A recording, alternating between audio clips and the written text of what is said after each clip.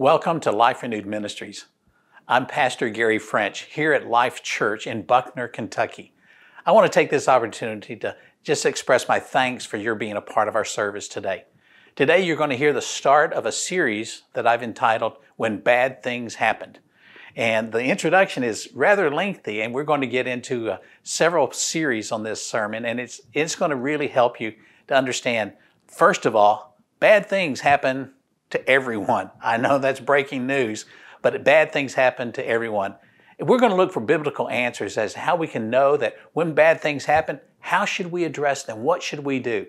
So I want you to sit down, relax, enjoy the service today. Feel free to contact us. Let us know how we can minister to you, and know this much, that there's always hope in Jesus Christ.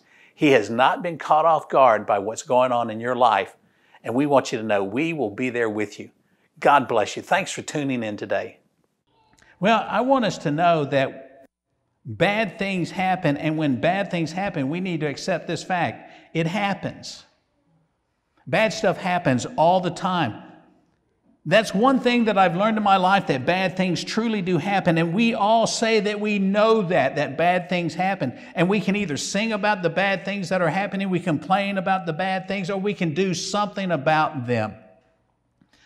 There's not a single person under the sound of my voice who has not experienced something bad in their life. All of us have. All of us have experienced pain. All of us have experienced some kind of problem that we felt we could never get over. When the doctor gives you a bad medical report or tells you that because of that report you're going to die soon because of some cancer or some other ailment, you can either accept his diagnosis or you can do something about it. The doctor said this, so I'm going to live my life up to the expectations of what the doctor said. That's the best life you're ever going to have now, so you've just got to accept it and deal with it. Bunk. Pardon me for such harsh language. But just because someone says this is what my destiny is to be does not mean it shall be that way. The real question is this. When something bad comes your way, for surely it will one day, the real question is, what are you going to do about it? What will you do? And my friends, what you do depends on how you prepare for the issues of life. The unprepared person will lament their situation and complain about how unlucky they happen to be. You're so much better off than you must be really lucky. Never looking at the fact that someone has spent years working hard in their trade, acquiring a skill, not wasting their life complaining about how bad everything is. The unprepared person will sulk and sit in a corner waiting for something good to come his way. Sort of like the man at the pool of Bethesda was waiting, Bethsaida. I was thinking about the army. Waiting for someone to heal him. Because the pagans would teach that when the water was stirred, that whoever was first got into the pool would be healed. And he tried for years and he never could get close to it. Marianne reminded me the other day when we were watching that episode on The Chosen, couldn't he have at least wiggled over the years and somehow fallen into the water accidentally? The real issue came down. This man became content in his ailment. He accepted the fact that he was crippled. And we don't even use that word today, crippled. We can't use that. That's not being sensitive enough. We've allowed our focus to be the PC culture of today rather than accepting bad stuff happens, and when it happens, what will we do about it? Because, my friend, what you do in any situation is connected. How you prepare, what you believe, how you view the problem, what you want to do. Where do you want to go? From my perspective, it seems that some folks think their life is nothing but bad because they encounter bad with such great regularity. Moses was about to complete his service as leader of the nation. He was 120 years old, and God had informed him, your time to lead is over. And the great deliverer used this occasion to deliver a final speech anointing Joshua and telling the people, here's what's about to happen. And let me tell you, his parting speech seemed to be filled with parting shots at the leaders and the people, and from a purely feel-good perspective. His speech was not a positive speech where the folks would just feel all toasty inside. Bad things truly happen, and he was letting them know it's about to happen. And my friends, when bad things happen, people will ask it this way: why is this happening to me? And what they mean by that question is, why is all this bad stuff happening to me all along when everybody else seems to be getting off scot-free? Moses told the nation bad times were coming. His words were not encouraging, but they were condemning. He told them that bad times would come, and he gave the reason as to why the bad times would come. We can have a great politician say, "They elect me and the good times will come," and then we can believe the lies of another person, and then he gets elected, and we see how truly bad things can come in such a short period of time. How is it possible for one president to spend $6 trillion in the first 100 days of his presidency? Knowing the fact that bad things happen, and that they happen all the time, we need to ask ourselves this one simple, profound question. It eludes us, but it can change us. And here's the question: why? The easy theological response answers that single word question of why this way: because we live in a fallen world and evil exists. I don't dispute that at all. But for the person who does not believe the biblical response, the answer we provide for them, because evil exists and we live in a fallen world, that's not sufficient for them. They would say this perhaps: there's no such thing as good or evil because all views are equal. Therefore, no such thing as a biblical worldview or understanding of right or wrong is possible. Good and evil doesn't exist. It's all in my mind. Let me give you a breaking news statement. The Christian faith is an exclusive faith. Yes, we are narrow-minded because Jesus is the way, the truth, and the life. Jesus is the answer. He is an inclusive that all may come, whosoever will may come, but He is exclusive in the manner by which they come and move on to heaven. We cannot and we should not, we must not allow a pluralistic sort of belief to filter into our worship, to seep into our faith. Remember this, my friends: the lordship of Jesus Christ. Not just knowing about Him, the lordship of Jesus Christ in your life and my life is central to the apologist of the faith, the defender who argues for the Christian faith. To remove Christ from the core center, the very value of our life and our belief and our theological presuppositions, is to lose our faith and to erase our hope. If we remove Christ, the central theme of Christ, from who we are and what we do and how we worship and where we go and how we love and how we take this message of hope to everyone, if we remove Christ from that scenario, we have no hope.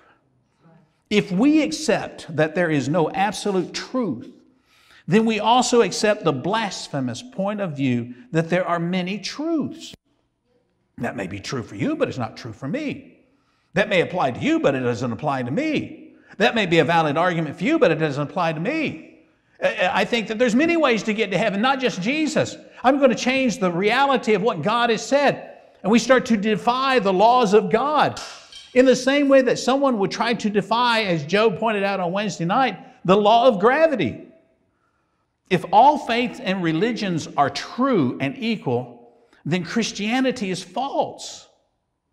And it's dangerous for us to allow the seepage as a sewer of foreign beliefs and other attitudes to come into our Christian faith. How many of you know the United States motto of E pluribus unum? It means out of many, one. It's not our diversity that makes us great as Americans. It's our uniting around a central core tenet that we are Americans. We are not hyphenated anything. We are Americans living in the United States of America. And that means that we as Americans are together in our tenet of belief. And the socialist view is a pluralistic and atheistic religion that seeks to change the American values and our motto. Instead of meaning out of many one, out of one, many. And when you have that, you have chaos and confusion, a cacophony of voices that seem to filter throughout the landscape. The anti-Christian crowd likes to mock serious followers of Jesus and attempt to intimidate us to remain silent and don't be involved in society. You Christians, if we allow you to meet and gather, and if we as the government deem that you are essential, then we will grant you permission to come together, but you can't do it with too many in one crowd. You can't have it on such great regularity. We don't want you to hear the teachings of the Word of God. We want you to have feel-good messages about flowers and hope and rainbows and puppy dogs.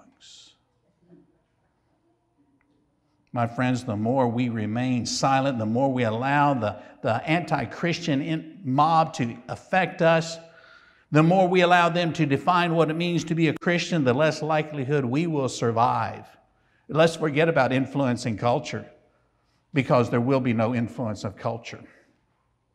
The part-time follower of Christ, who only follows according to his pleasure, her desire, what they seek, will never succeed in the walk of being a disciple of Christ. They're always just close enough to think, I should change.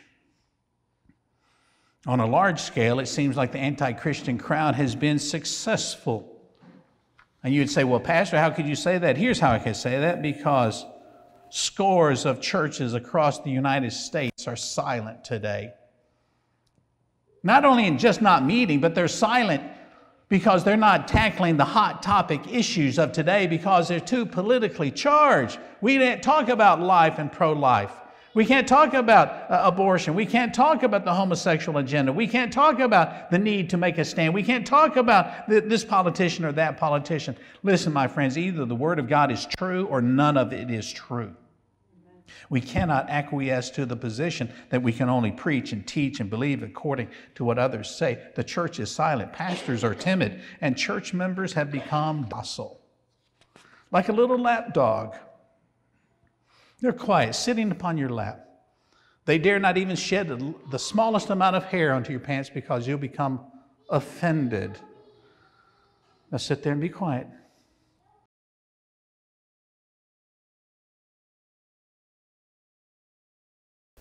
Hi, I'm Sandy Dedman, and I would just like to let you know how much I love the Lord. I accepted the Lord as my Savior when I was about 12 years old, and I've always asked the Lord to let me experience more of Him and to just let me see Him. And as I've grown in the Lord a lot, but since I've been coming to Life Church, I've just grown immensely, and I retired about 4 years ago, and I've really been in the Word a lot. Pastor Gary really encourages us to be in the Word, to know the Word for ourselves, and it really does bring God to life. And the messages that Pastor Gary has for each of us is a serious message.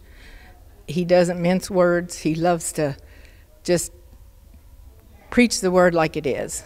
And that's what we need in our lives, to make us better Christians, to make us servants for God, and to just be what He wants us to be.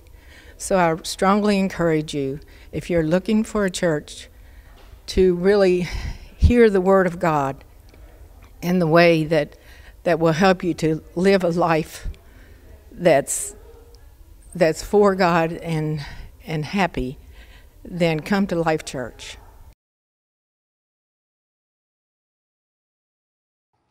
When Gideon faced a challenge, it was an overwhelming obstacle from the Midianites. And the human thought was that everything is lost. And Gideon asked the question in Judges chapter 6, verse 13, this way: "Oh, my Lord, if the Lord is with us, why then has all this happened to us?" You can hear the echo from the non-believing crowd or the shallow-rooted followers of Christ. If God is so powerful, why is all this bad stuff happening to you all the time? If God is so good, why are you not loving and kind and accepting? Don't you see the yard sign that I've got out in front of my house? Be kind. If the Lord is with us, why has all this happened? And where are all His miracles, which our fathers told us about, saying, didn't the Lord bring us up from Egypt? But now the Lord has forsaken us and delivered us into the hands of the Midianites. My friends, when bad things happen, the human response is to find an answer. And usually, when we find the answer, we place the blame on other people, other events, other groups, other politicians. The blame is on everyone and anything but us, ourselves. Surely, I can't be what's wrong with this situation. The person that gets into a marriage and it lasts for a while and then divorce, and then they get into another marriage and it lasts for a short time and it's divorced. Then they get into another marriage and it's divorced, and the key ingredient through all of that is anger issues. Let's just pick one of the many that we could pick. And they never correct their anger. They say, man, all these women I've been married to, they can't seem to get along with me. There's a reason for that. No, it can't be me. I want you to consider some things with me, and I had just determined I'm only going to get through one of the main points. This was my introduction to the main teaching. Bad things happen when there is a loss of revelation. Referencing our Deuteronomy passage, when we talk about that loss of revelation and the understanding of what Gideon was saying in Judges, they have an understanding of who they think God is, but when we have the loss of revelation of who God is, we forget these words. I am the Lord your God. You shall have no other gods before me. It seems to me that comes from one of the Big Ten, doesn't it to you? When we either forget who God is or we lose sight of who He is and what He has done in our lives and what He can accomplish through the yielded spirit, the surrendered soul, then we diminish His importance for us. And we remove Him from the presence of the world. Bad things happen when we lose that revelation of who God is and who we are, but it also happens when we forget about His sovereignty. Either God is God or He is not. And my friends, let me remind you something that you should already know, because I settled this many years ago. There is no middle ground with God. I know full well when I step onto the sinking soil of sin. I know exactly what that feels like. I know how untenuous the untenable the reaching the goal is for me when I step outside of His protection. I know how my heart feels. I know how my mind thinks. I know what happens to me. And I feel this dark cloud that comes over me. Some of you weren't aware of it. But last Sunday, as I was preaching, there was a dark spirit in this place. I sensed the spirit that was coming against the powerful presence of God. And I refused to yield to that presence. And here's what I've determined. Here's how dark spirits get into God's house and into influence the children of God. Because we come into God's house and we talk and yammer and complain about everything but God.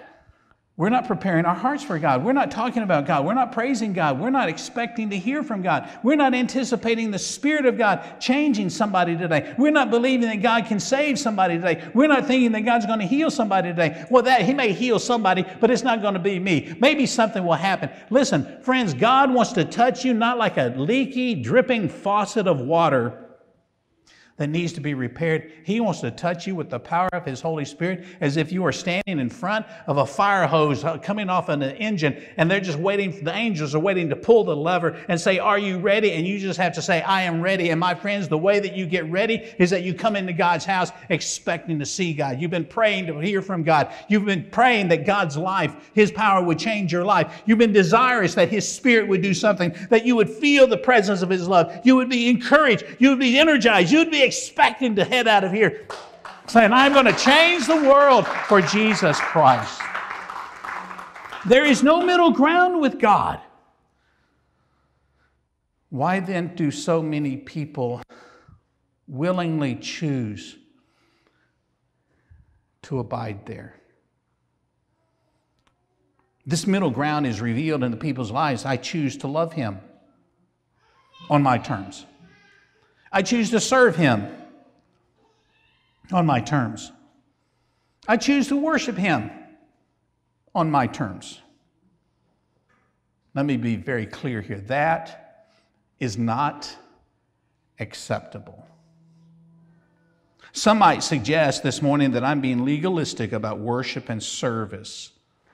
I've always had problems with people, oh, I'll go today to church or I won't go today to church. I'll read my Bible today or I won't read my Bible. I don't know, it's like, I got something else to do today.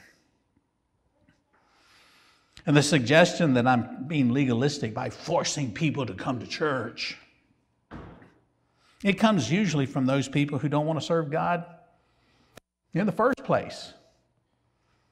And their statement of my being legalistic is a great revelation that they don't place God first in their life.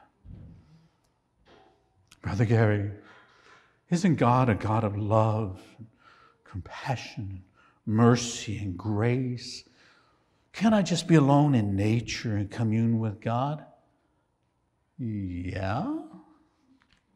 But you can also get ant bites, tick bites, chiggers, sunburn, whatever else you happen to acquire out there in nature, communing with God.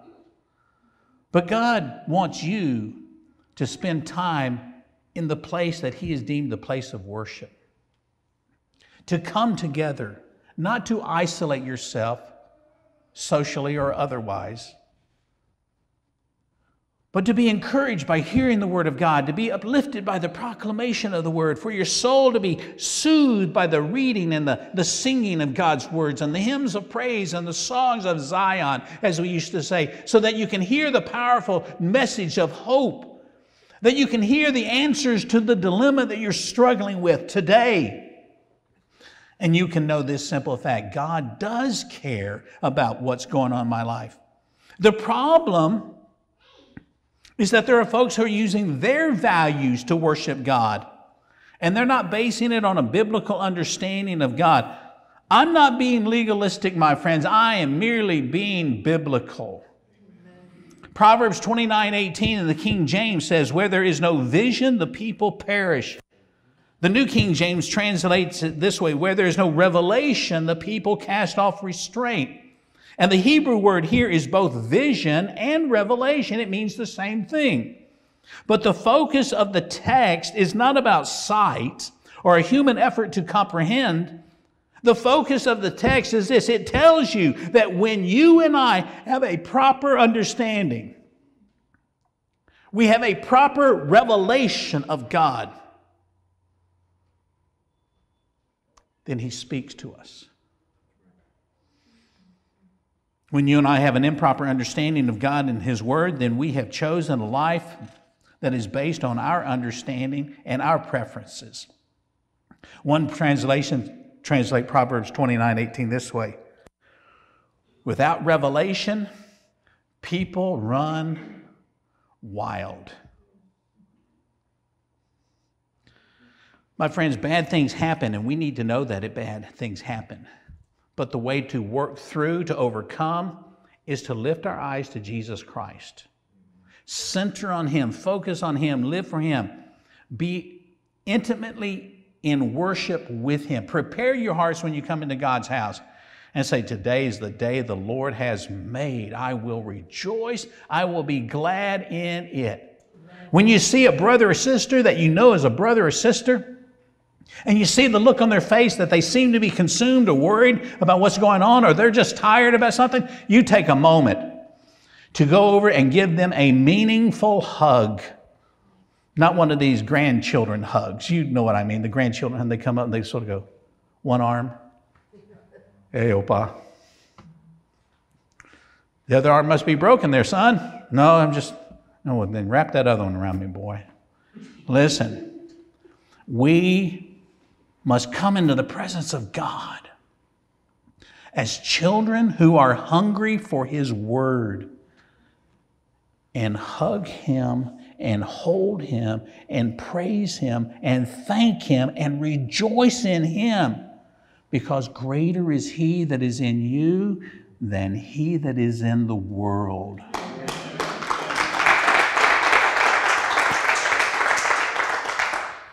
I've got at least 3 more points. You'll have to come back. I hope that you will. Have you received this part of the message so far? Yes. Let God know how much you appreciate Him.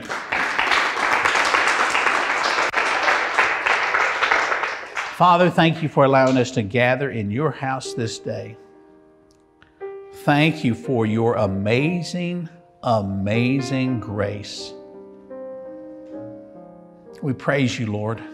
And we would ask that today that we have encountered you because we've been looking for you. Let us not question why bad things happen. Let's look to the one who's the answer that can get us through everything that happens. May our lives be radically changed and transformed. May we seek Jesus Christ with all we have. May we surrender our hearts, and may we just lift our eyes to you. For truly you are the author and finisher of our faith. Thank you, Father, for the word that has been proclaimed today. Thank you for the attentive people that have been here. Thank you for those that have either heard this on the radio or viewed it on television. Thank you for allowing us to share your truth, because we know this much. There is but one God. There is but one Savior. There is but one Lord, and His name is Jesus. My friends, if you've never said yes to Jesus, would you turn your heart to Him today? Ask Him to forgive you of your sins. Ask Him to forgive you of your doubts. Don't let the adversary try to convince you into thinking you need to know everything about the Christian faith before you say yes to Jesus. Say yes to this. Jesus is Lord. Ask Him to come into your heart. Ask Him to cleanse you and forgive you from all unrighteousness. And the Bible gives us with great certainty He will do just that. We praise you, Father, and we thank you for allowing us to be in your service today. In Jesus' name we pray. Amen. Let's praise God together.